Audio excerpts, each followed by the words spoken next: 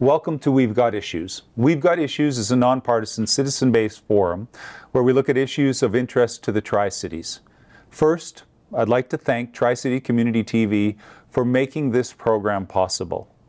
So before we get started, I'd also like to acknowledge that this program is taking place on the traditional, ancestral, and unceded territories of the Coquitlam First Nations. We thank the Coquitlam people who continue to take care of these lands and all that is above and below. Today, we're talking to Matt Djonlic, who is running for one of the council seats in Coquitlam. That's right. I kind of slaughtered that sort of at that, Matt. How are you? I'm good. How have you been? Good. I'm good. It's been a little while since we talked. Yeah. Appreciate you having me back. Oh, more than welcome. Yeah. So I think the first thing that we should do is because this is different than last time we spoke, we should look at your background. Like I'd like you to tell me about your background. What your background maybe is. I can start with some of my community involvement. Sure. Absolutely. So for the last 8 years, I've been one of our Library Board Trustees. It's been in that role, the board has worked with City Hall closely in terms of the governing, advocacy, budgeting of Coquitlam's library system. And libraries have been something near and dear to my heart. It's kind of how I started to kindle my passion for local politics. Okay. And I always bristle at when I hear people say, do we still need libraries in today's day and age? Because they really serve as these community centers, not just for books, but we do programming for kids, English language classes, study rooms. There's a gambit of programs that now operate out of the library. Yeah. So a lot of my time has been focused there. How long have you been on there? Sorry, I'm going to go back. I'm off now. I was on there for 8 years. So from 2014 through up until when it became 2022. Yeah, because I sat on I didn't sit on the library boards, but I sat on one of the boards in Coquitlam, and there was a representative, I think it was the head of the library on that board, and you guys were involved in some really progressive and exciting ideas, if I recall.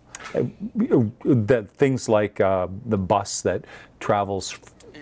Yes, we're going to be having a new book bus that's coming. So that was something that was really exciting because with Coquitlam being such a large city and only 2 branches, what you find is that the further someone is away from a library, the less that they're likely to go. So to have a book bus that can actually go and service neighborhoods that might not have a library branch in their vicinity, it encourages literacy and youth. It's such a great asset. So, and if I recall, that was going up to Burke Mountain, was it not? Burke Mountain, Coquitlam, those were 2 of the main areas that it was focused in. Yeah, and that's excellent. Coming from a library and those kind of services to kids and seniors and people, that's excellent. So sorry I interrupted about other community services. Yeah, I also was on our arts and culture committee for a little while. Arts and culture being something I think that just adds so much vibrancy to our community. So I spent 2 years on that as I was the library board's rep there, but we got to work with a variety of the other cultural groups, Evergreen Cultural Center, Place des Arts, and with city staff around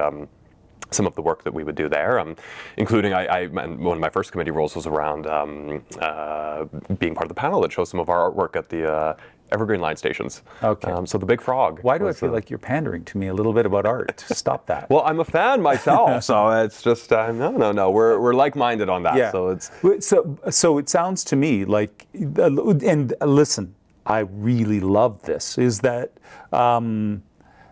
Not that I'm cheering for Matt or anything, okay? But I hope Matt does all right. But I like the idea that you have experience with the city before you're running for a city council seat, because I think that's really important. Totally, and even someone coming with some background with it, it's still the learning curve is going to be huge. Those are the places to learn, right? And these are great places to learn. And I think touching on that too, one of the great things I really learned in my time at the library was also working with my fellow trustees. Right. And how do you forward agenda items? And that's very much what council is like. How do you forward what? How you forward items on an agenda or get things done that you're trying to advocate for. Right. How do you deal with disagreement? Because I think for anyone that's running for local government, even though we might have disagreements, there's that passion for community. And I think, that passion sometimes can bring out strong feelings. And sometimes you do deal with disagreements that can feel pretty hot at times. And so you're going to have to deal with it. And that's good that it's good that we talk about that, because anybody who has watched any other We've Got Issues programs knows that that's a big concern with this program is we want people to know that people in the community are watching that, and that we need to cool the temperature and be able to deal with the people's business first. So I appreciate you bringing that up. Well, totally. And like, I mean, we've seen this year, we have fewer people running for local government positions across BC than we have in previous years. And I think one of the big contributing factors of that is just the toxicity you see on social media, the level of disagreement, and really that it's... We've heard threats to mayors. Threats to mayors. Which is crazy. Yeah, it can be pretty intense. So... which is unfortunate because you know we want to be able to attract good people to run for public office. Yeah. So let me ask you. So and then I want to go to more to your agenda, the things that you want to see happen and what you think's going on in Coquitlam. But what I want to ask first, because we've referenced, I think it was in maybe Maple Ridge that we saw a mayor. Within the last couple of terms, dealing with threats. How do we cool that temperature, and what can city councils do to both make sure that the public cools it and that they cool it within council itself? Well, I think it starts at the council table, and it's not just a matter of you know, having a healthy workplace at council, but also not inflaming tensions with stigmatizing language, violent language, and I think with Maple Ridge, and I remember that quite well, was during my time when I worked in the housing ministry provincially, during when we were introducing modular housing to Maple Ridge, and the level of stigmatizing of rhetoric towards people that were unhoused was so troubling, so heartbreaking. And to see politicians then pandering to that was frankly horrifying. Right. And that is exactly where we as councillors, even if we might disagree with something, even have concerns, not be doing that is so critical. Yeah. And I just want to clarify what you said. When people are pandering to that, it's and these are my words, they're stoking the flames of that. Absolutely. Right. And that has to stop. It's one thing to address someone who might have valid concerns. But to jump in on the rhetoric that, well, frankly, I saw it was violent, horrifying, heartbreaking to see, because we were talking about some of the most marginalized people in that example, and it was just disgusting to watch, and it created a level of the political, I don't want to comment too much on other municipalities, but it was quite toxic out there.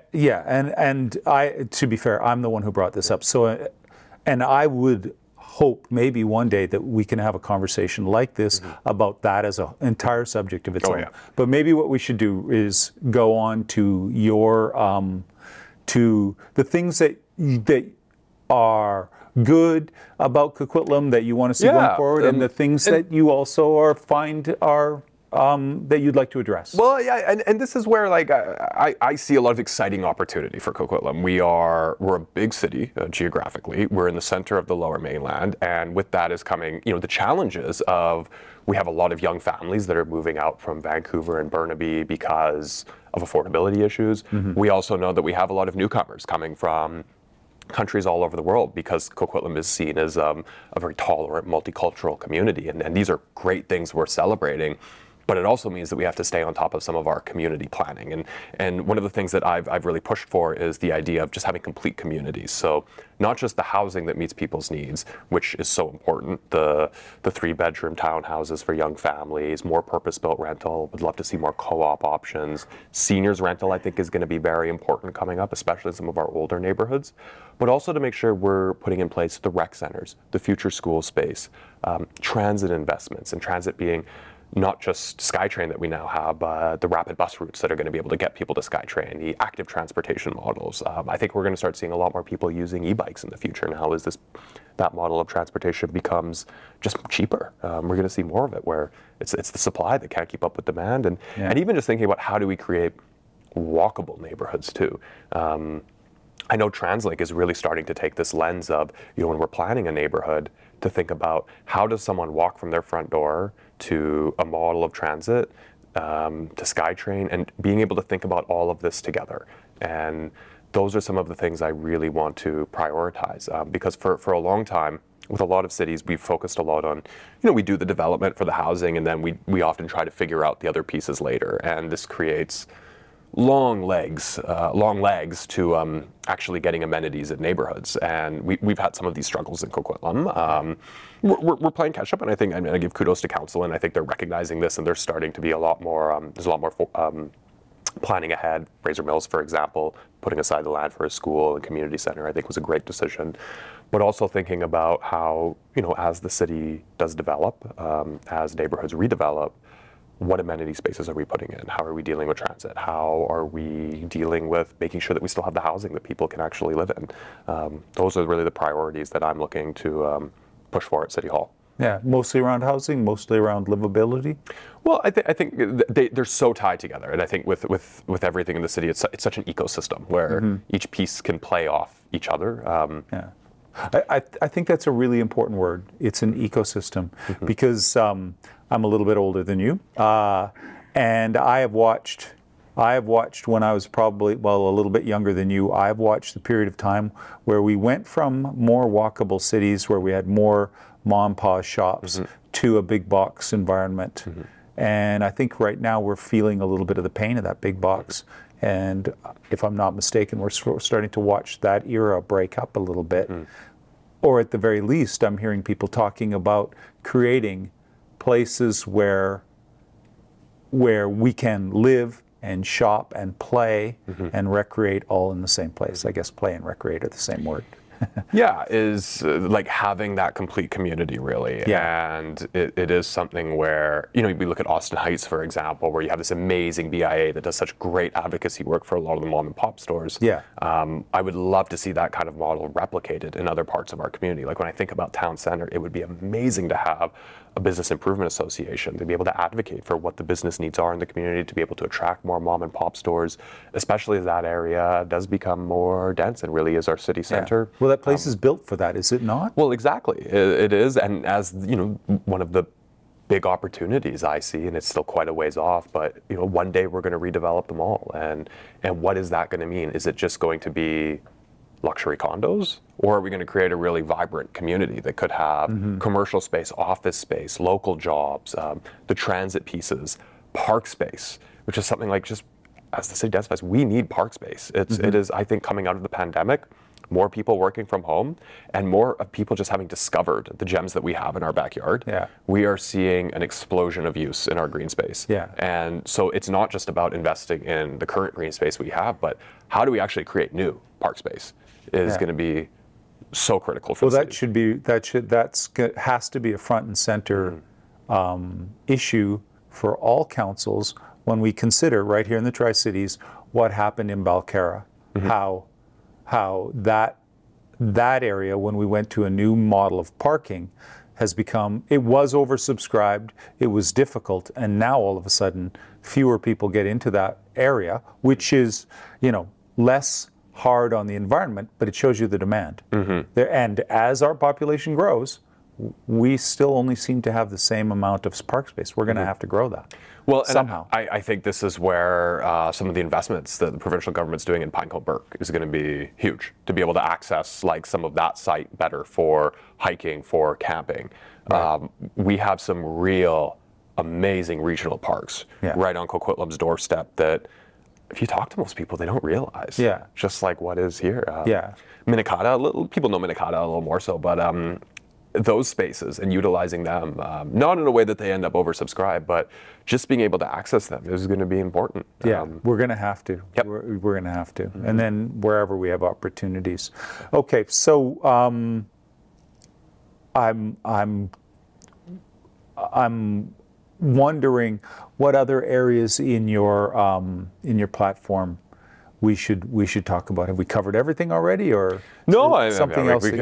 There's lots we can talk. I mean, mental health care is something near and dear for me. It's something I had a little bit of work experience in on the provincial government when I worked in the mental health ministry. Right. The Riverview lands, so important. Semiquella, as it's been renamed. The Great Blue Heron was a Coquitlam. So that lands I see too. Amazing opportunities for reconciliation with Coquitlam First Nation, as well as doing some state-of-the-art mental health care, working with the provincial government on that. I mean, we have 250 acres of land there where we can do new hospitals as well as still preserving some of the incredible green space and park space that we have there. And what I really love, and I think Coquitlam residents should be so proud of this, is we have one of the few communities, I think, that would say, you know, we have this in our backyard, please let's do mental health care here. Please let's do some of the complex care here. We want to take this on as a community because we know that there are so many people in the Lower Mainland that need it. I mean, we have so many people in downtown East Side that are going to need not just housing, but complex care housing with medical supports. One of the things I found that I was quite shocked to discover was just you know, we're getting a lot better at resuscitating people that have overdosed, but you can only overdose so many times before you're dealing with permanent brain injuries. And we have a population that is unfortunately dealing with that who might never be able to fully recover. And so how could we utilize these lands for healing, for care of people who really need it? And what an opportunity that is. And I think too, like what the Coquitlam residents should have pride in how eager we are to take on that work as a community and have that here. So provides jobs for the future, gives an opportunity to make partnerships with the colleges and universities that are right on our neighborhood. I think it's excellent to talk about that. It's an arboretum as well. The trees are spectacular there, and I think if you don't mind me using your time to promote the idea that there is a society that takes people on tree walks there quite often, and I highly recommend that to people to go. Been on many tree walks with the Hort Society, and I highly recommend it to people as well. It is in its own way a park that people don't know. And check out the community gardens is the other thing. I always say to people, like, that's right. The history there is spectacular, and it provides a great place for the movie industry as well. So it brings. Yes, it's quite the sight when you go by there in the summer, and all of a sudden it's winter and snowing, and there's been a car explosion, and you're wondering where have I gone?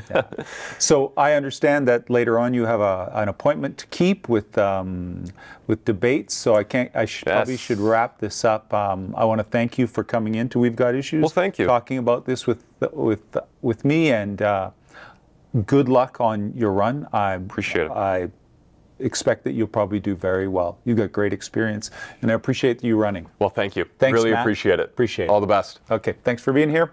This is We've Got Issues. I'm Brad Nickason. Thank you for watching.